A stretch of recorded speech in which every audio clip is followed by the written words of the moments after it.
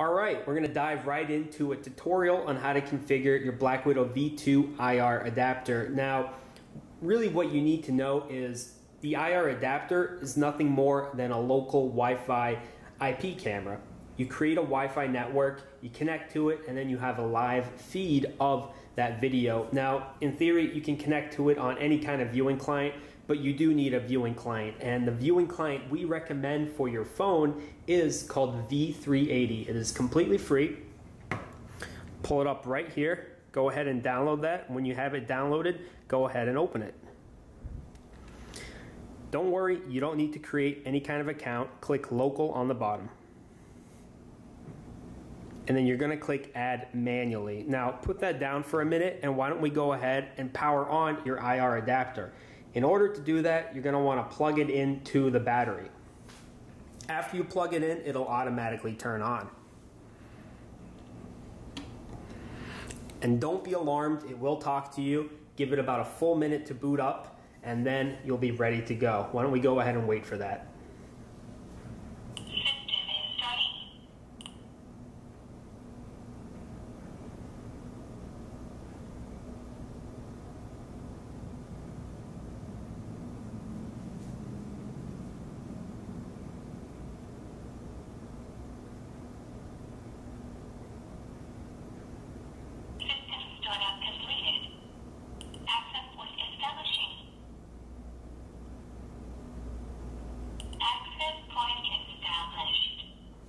Okay, when you hear that part, you know you're ready to go. Your Wi-Fi network is up and running, and you can go ahead and connect to that right now. We're gonna briefly tab out of that viewing client, come to Wi-Fi, turn it on. The Wi-Fi network will be named MV followed by the ID, and here we are looking at it right here. All right, give that a moment to connect. Go back to our viewing client. And now what you can do, you can either manually enter the ID, and that ID will be printed right back here on that label, or you can pop in the QR code and it'll automatically input it. There we go. And what we're gonna do is we're going to click add. Give that 1 minute to connect, and then go ahead and hit the play button to connect to it.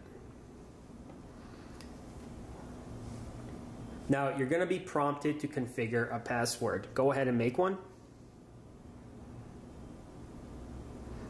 I'm going to make a random one.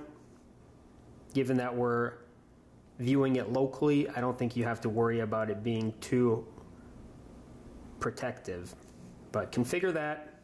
Done. Hit the play button again, and you are good to go. You're going to have a live feed of that camera. And what you can do is, number one, you don't even have to hook it up to your Black Widow V2. You can pick it up, aim it around like that, okay? Right, and if you want, you can aim the IR illuminator, and then you have full low light performance even without the monocular. But ideally, you want to hook it up to your monocular via the adapter and mounting bracket, and you are ready to go.